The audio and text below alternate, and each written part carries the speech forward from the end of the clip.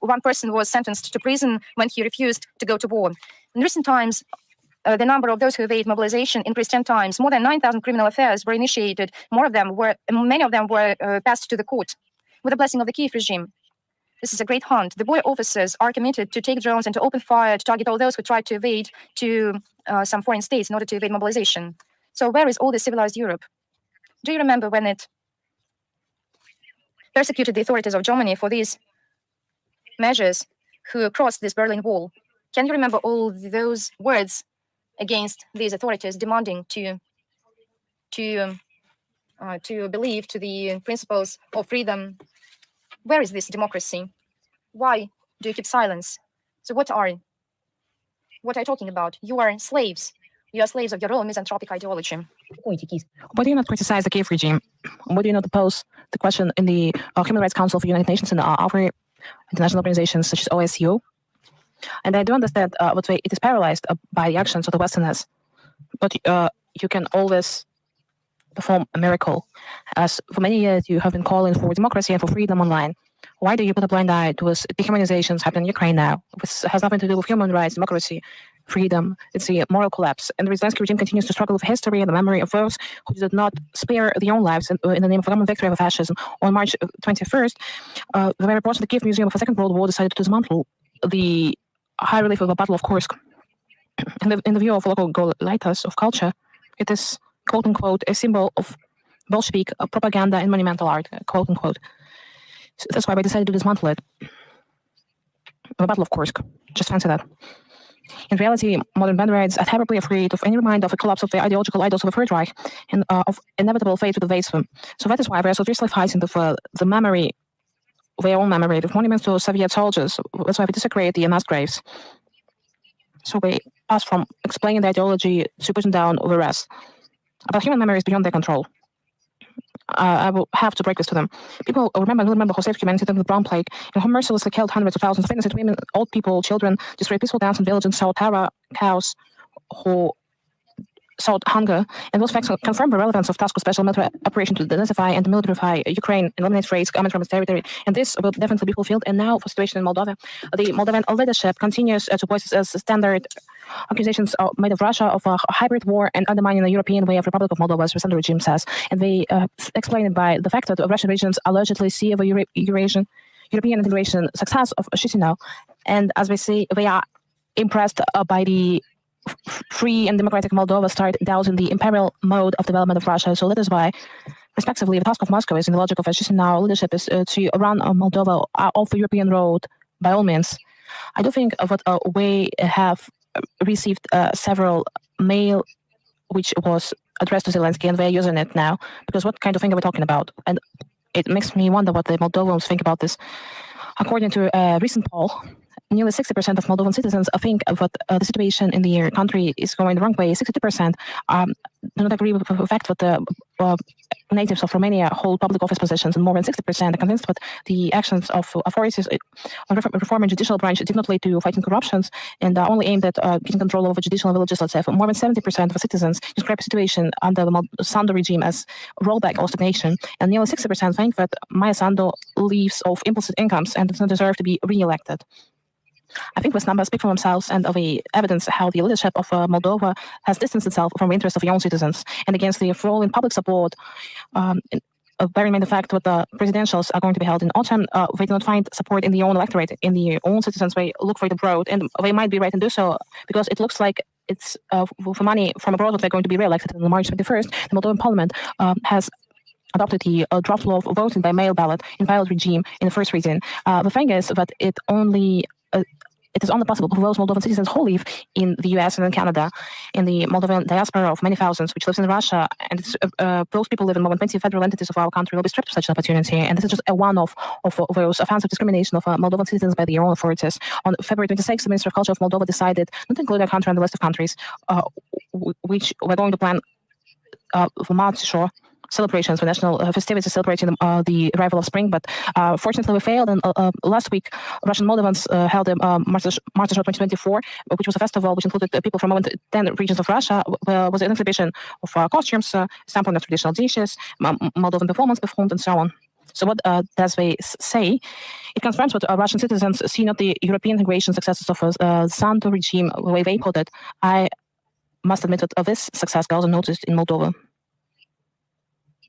We are going to comment on everything what is happening because the Sandu regime is using such words as Russian as diminishing words. They are doing so to breed hatred for our country among Moldovans who have never in their lives, never in the modern history, expressed anything but their willingness to be friends with Russia and to continue and develop their relations with representatives of our multi-confessional country. And that's what we're going to bear in mind. And we are going to retaliate with Sandu lies. And I would like to say another thing. You know, Sandu strikes a blow not against Russia, not only against Russia, not only against us and the senses of those people who do not want to become this kind of aggressive cattle, what the way Ukrainians do under Zelensky. She strikes an even more harmful blow because she tries to exterminate inside Moldova the love of Moldovans for their own culture, their own country, their own land, their own history, and they are real heroes, they are true heroes. So that's what she has started out on. And you're not going to believe that. I cannot believe it myself. But we received a response from Great Britain on our request on the Skripal case. And you know what, to continue our efforts to identify the circumstances of incident in Salisbury in March 2018. It had to do with citizens of Russia, Sergei and Yulia Skripal. So what do you think for all these years, and how many years have passed? Nearly 6 years have passed. For 6 years, we have been sending out dozens of diplomatic notes. We did not receive anything but write-offs. And yes, it was recently that as a response to yet another diplomatic note, the Minister of Foreign Affairs of Great Britain, for the first time since mid-2018, have sent out a responsive note which, with several reservations, can be seen as some kind of belated official reactions. So 6 years, we say in Russia, what you wait for the promise for 3 years, so it was twice as long. And this belated note states that Yulia Skripal allegedly took note of our suggestion of consular assistance, but declined it. And this is very similar to recent fake news against British Duchess, Princess Kate Middleton. And do you remember how other people spoke for her? How the British media, the English tabloids, said that whether she was eaten by reptiloids, whether she was a victim to the Illuminati, whether she fell a victim to the abuse of her own spouse.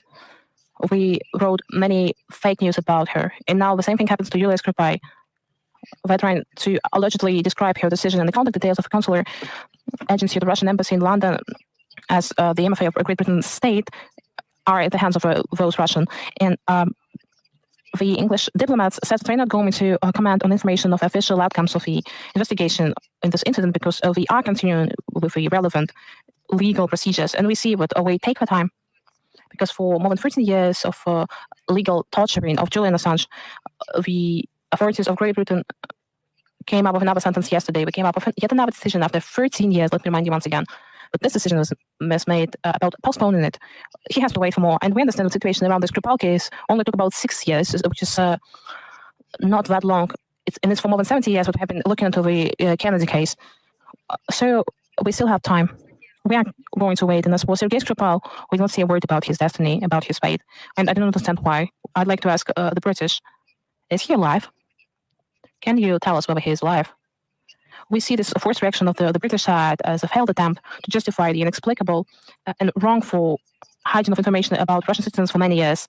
We see that this is another information manipulation. We will continue to methodically seek comprehensive information about the fate of Russian citizens who disappeared without a trace on the territory of Great Britain 6 years ago. We would like to shed light on all the elements of incident in Salisbury and would like to insist on justice for this case. And yet another subject. And we have seen the condescending statements by the Embassy of US, as well as Great Britain, Canada, France, and Germany in Bishkek. When on the 24th of March, a new law on NGOs was passed in Kyrgyzstan. It's aimed at the organization of a non-governmental sector, and the Westerners have forgotten everything about ethics.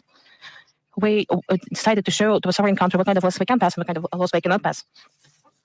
This was a way they showed the neo-colonial nature. And they also display the nature of those organizations which were engaging together with them. And we can see with this intervention within the domestic affairs of a sovereign country. And I would like to remind you that a package for the defense of democracy was passed by the European Commission, which provides registration and control of activities of foreign agents on the territory of EU member states.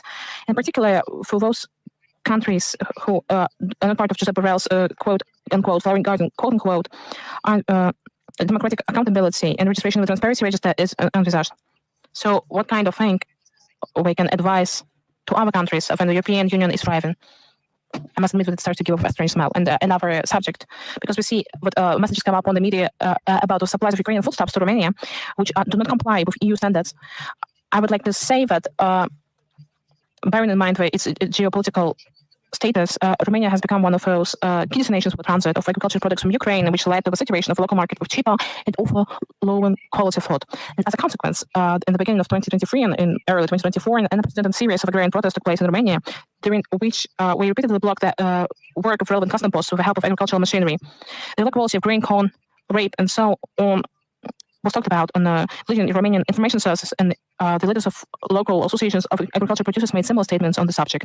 But the Romanian government has not taken any clear actions to protect the interests of its farmers. But this does not come as a surprise. It has long been known that the current Romanian authorities prefer not to contradict Brussels, which is determined to assist the Kiev regime in selling Ukrainian products. And in fact, they act with the detriment of national interests. And there is no doubt that this approach will sooner or later play a cruel joke on them. And I would like to announce, we are going to publish this today, after the briefing is finished, in the text of the briefing we'll share links. So we are celebrating the 210th anniversary of Russia's Army's Overseas Campaign of 1813-1814. We haven't defeated Napoleon's Great Army during the Patriotic War of 1812. Russian troops from the walls. We freed the peoples of Europe from Napoleon's oppressions, and with heavy fighting marched thousands of miles to the French capital, which surrendered to the mercy of the victors on 31st of March 1814. I would like to celebrate this with a historic material which I'm going to talk about. The only thing I have to say is that after more than 25 years of wars came to its end when various peace treaties in the Congress of Vienna took place. In less than 2 years after the beginning of the campaign against Russia, which was announced with such bomb by the French propaganda, France was defeated. And just a few weeks later, Emperor Napoleon abdicated. And coming back to this glorious page of Russian history today, and it's an inglorious page for French history, I must admit. So today we pay tribute to the memory of our heroic ancestors and to our strength and inspiration from their lives and exploits. The current Western rulers of the new Napoleons, who once again threatened to send troops to the east, we would advise them not to forget the lessons of history about how their predecessors always ended up losing when we wanted to inflict a strategic defeat to our country. And I would like to say once again that we're going to publish this material on our social media, and we'll share a link in the text of today's briefing. And yet another subject. Today, we continue to implement a program to support national literatures of the peoples of Russia, within the framework of which, since 2016, unique books in 69 languages of the peoples of Russian Federation have been published in the series of modern literature, poetry, children's literature, prose, dramaturgy, artistic publicist, folk wisdom, and so on. And at present, work is continuing on the preparation of collections which present literature by language groups. And in 2023, an anthology entitled Poetry and Prose of Finno, Ugric, and Samoyedic Peoples was published. It includes original poetry and prose works by 106 authors written in 13 Finno, Ugric, and Samoyedic languages of peoples of Russia. The artistic translation into Russia, as well as short essays on the history of national literatures and references to the authors, are included as well. The portal of national literatures of the peoples of Russia, which contains unique texts and the artistic translations included in the series of books Modern Literature of the Peoples of Russia, reflects the diversity of literature in Russia from the second half of the 20th century to the present day. And I would like to say that the implementation of this program is part of Russian contribution to achieving goals of United Nations National Decade of Indigenous Languages.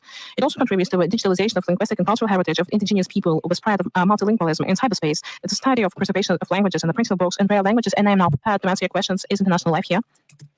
Yes, good afternoon, Ms. Zaharova. Today in your introduction, you have already talked about information exchange. Well, it's linked to the terrorist attacks in Grover City Hall, and French President Emmanuel Macron said that France has offered Russia to strengthen cooperation in this fight against terrorism. I'll give you a quote. We have entered into contacts at all levels, both technical and ministerial, in order to be able to offer our cooperation based on the information that we have, and which may be useful for the Russian side. How could you comment on this statement, and how sincere do you think it looks? And as for sincerity, I would like to say a few words about Russia's position in terms of fighting terrorism. We have always been consistent in advocating and strengthening international cooperation in the fight against extremism, terrorism, and any forms of radicalism. And we are sincere in empathizing with France, which has been repeatedly subjected to terrorist attacks in recent years. We try to maintain a professional dialogue on this issue with Paris and other Western capitals. We have done so bilaterally as well as within international organizations, and we have done so despite the double standards, hidden agendas, and attempts to divide terrorists into the good ones and the bad ones. And we see that terrorists and extremists were divided into friends and strangers by the West. Too moderate and radical. We had this counter-terrorist dialogue, even despite the fact that we were poured with some waste from the Western capitals for our counter-terrorist operations in Syria at the request of official Damascus.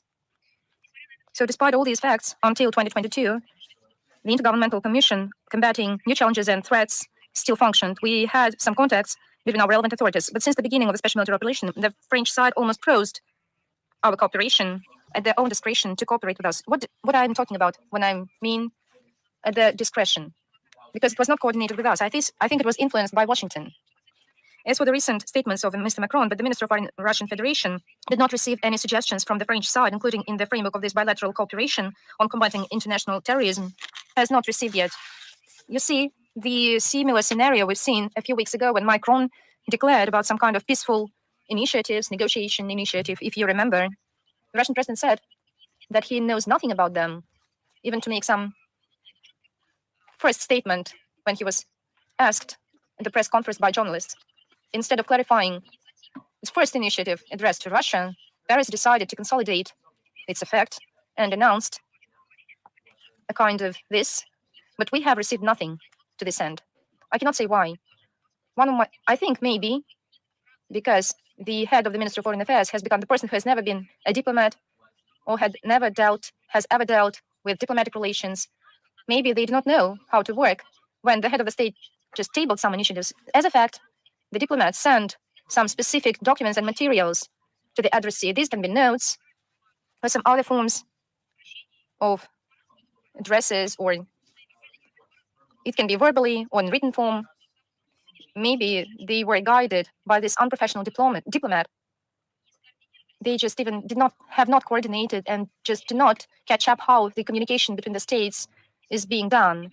I think it's not easy for me to say. I think it would be good if someone in Paris will reveal its interest in what is happening there. But I can ask a practical question. So what specific terrorists and terrorism the French president refers to, which in the recent days said that he will send his army to Ukraine.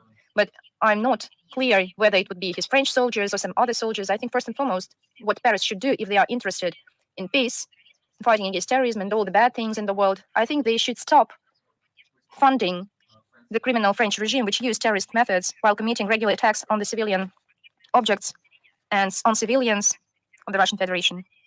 Otherwise, I get the sense that our French colleagues define for themselves some good terrorism to which the French foreign ministry can put a blind eye, letting it kill civilians and not even the Russian civilians and